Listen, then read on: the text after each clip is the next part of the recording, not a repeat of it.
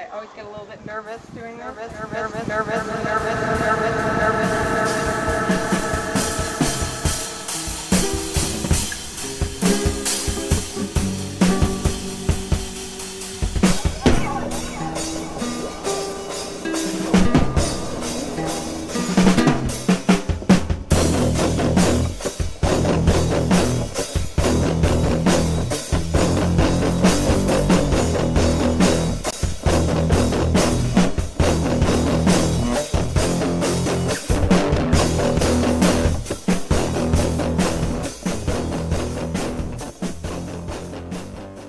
The Portland Meat Collective, and other organizations are training amateurs and aspiring backyard butchers to raise and kill rabbits for their flesh and fur. They are saying that it is humane. This is what it looks like. Just put them in there, pull them down, dislocate the head.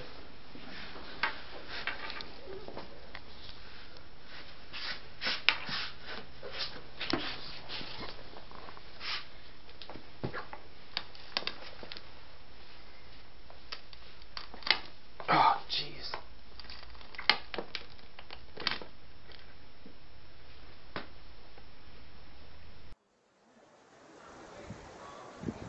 So this is the tricky part with this. You kind of have to get them semi-calm and get the... Okay. They're like, this is a new environment.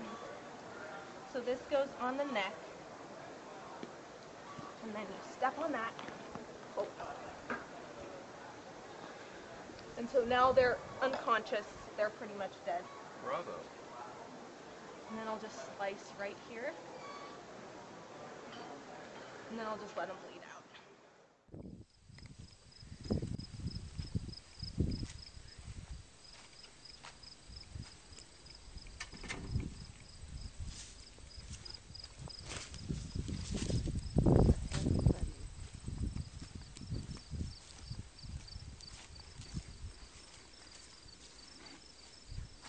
Hang on.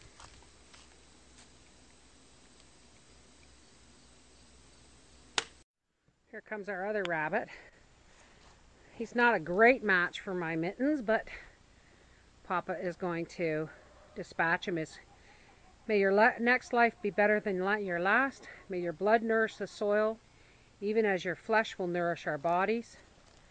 And as your spirit departs, take with it our message of gratitude. And he's done. Rabbits, the inspection issue there is that you don't have to worry about it because there's not a huge dairy lobby or poultry lobby that keeps regulations on rabbits moving forward. So this is state of the art and totally legal, believe it or not. If they weren't stunned here at this point, they'd be squealing and doing chin-ups and jumping around and causing all sorts of trouble. Deer, anything game, it's done the same way.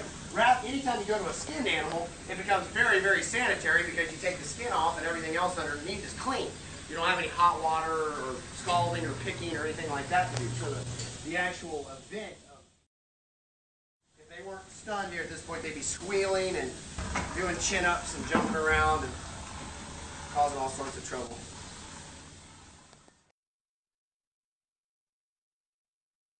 Rabbits are often crowded into small cages, much like hens are crowded into battery cages on factory farms.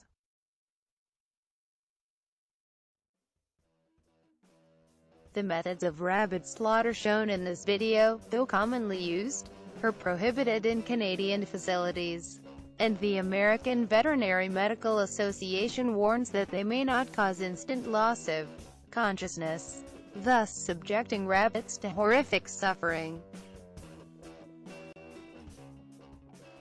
Together, we can put an end to this happening in our community.